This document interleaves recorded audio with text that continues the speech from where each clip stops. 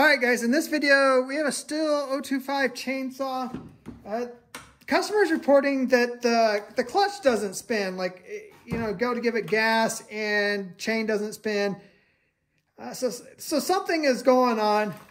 But before we get started, we're going to check the piston and the cylinder. Before we even start trying to figure out what is going on with the clutch, I'm going to inspect the piston, the rings, the cylinder, because if they're thrashed, they might change this whole job. There it goes. Man, did not want to come off. Come on. Get off there.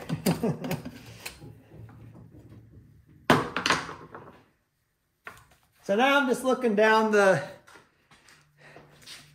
exhaust. I'm just looking at the cylinder and the piston and the rings. And they look really good. That is good. So right now the bar is, you know, it's in the lock position, so this doesn't spin. So we'll unlock it. Clutch is spinning. So we'll just pop this off.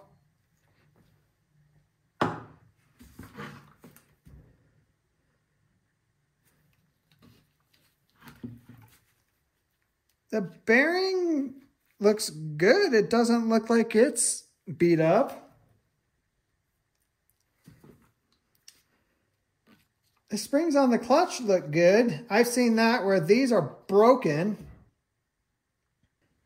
Well, since this clutch looks good, I don't see anything like visually inspecting it wrong. I'm going to start it up and see how it runs. Let's see what's going on with this. And I'm almost wondering if the customer had the chain lock, you know, the bar lock on, and that's why it wouldn't spin. As soon as I release that,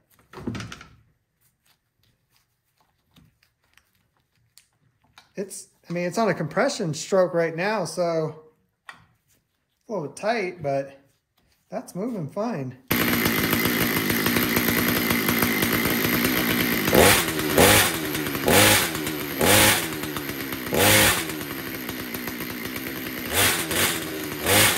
I don't see anything wrong with this saw. You can even see right here, the oiler's working great. You see in the video, the clutch is expanding. I mean, it might, you can see where the chain was jumping. You can see the cuts in there. So I think all I'm going to do on this saw is I'm going to order a new sprocket. While I got it apart, might as well get a new bearing. And we'll need the clip that retains it all on. I'm guessing this is probably all a kit. But let's get that ordered and let's put this thing back together. All right, our new parts came in. Gonna put our new bearing on. I'll just take a little bit of grease and work that into the bearing. You don't need a ton.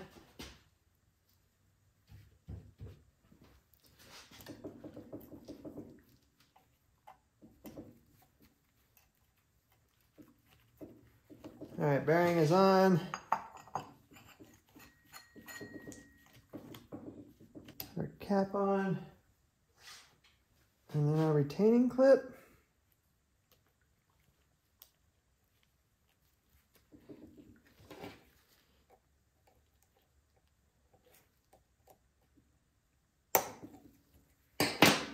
Put our bar on next.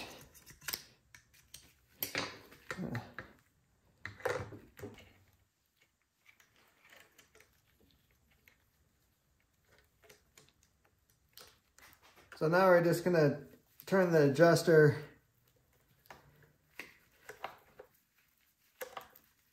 to get it back where we can get the bar in there. Get the chain in the groove. Kind of make sure the chain is down in there. Tighten it just a little. All right, there we go. That'll get us started. Put this cover back on.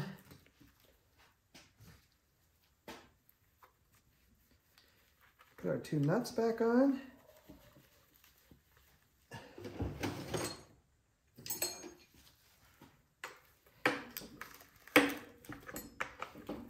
All right, now that I kind of got it back together, just gonna check the tension of the chain.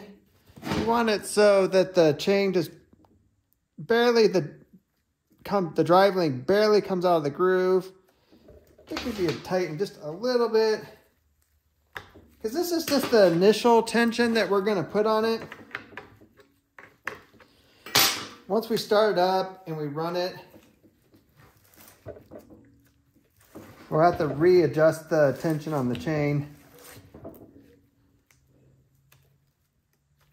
All right, that's good enough for now. It's not going to come off. All right, next thing to do is let's start it up and see what it does.